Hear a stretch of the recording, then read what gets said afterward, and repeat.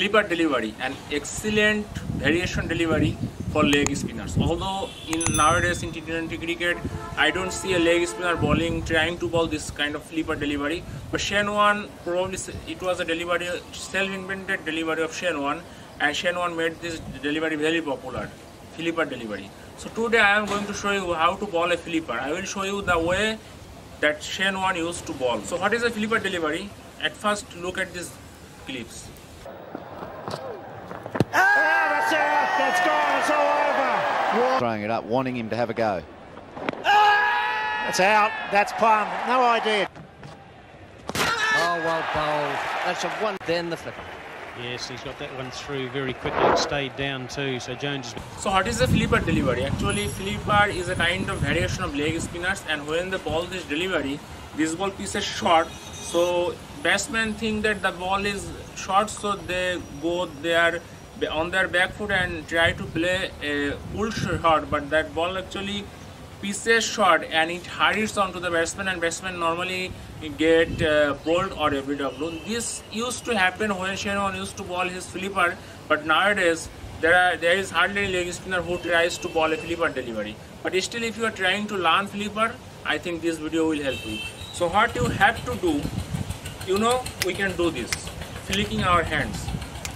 Everyone can do this, flicking on our hands, and I think you are getting the sound here. Flicking, flick. And the best way to practice this delivery is to click your fingers.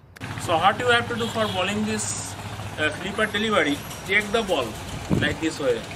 Normally leg spin grip or googly grip, the ball is gripped at the tip of your wrist, tip of your fingers, but this time you have to grip the ball at the bottom of your fingers. And what you have to do, you have to flick the ball like this way, gripping the ball like this at the bottom of your fingers and then flicking the ball like this. Just practice this on your hand, like this way. Now one thing that probably you have noticed, when we release our leg spin or googly or top spin, these three deliveries are released from the over of your wrist. Over of your wrist. When you bowl a leg spin, it comes out from the over of the bowler's wrist or even googly. But when you will bowl your flipper delivery, what will happen? The ball will come from the beneath of your wrist position, like this way, beneath, from below of your wrist position. So if you keep practicing on your house, on your home, flicking the ball like this way, and then jump onto the wicket net, and what you have to do, you have to still just gripping the ball like this way and flick the ball like this way. The ball will come from the beneath of your hand. This ball will be little bit quicker itself, and it will piece, and if you can piece it on the right area and ball it a little bit quickly, the batsman will most of the time gets bamboozled and you probably will get a wicket. So this was all about flipper delivery, all about mystery of flipper delivery. Hopefully you have enjoyed this video. Stay practicing and thanks for watching. Quick one's gone right through him. Yep. The flipper lasts a very long time, straight through.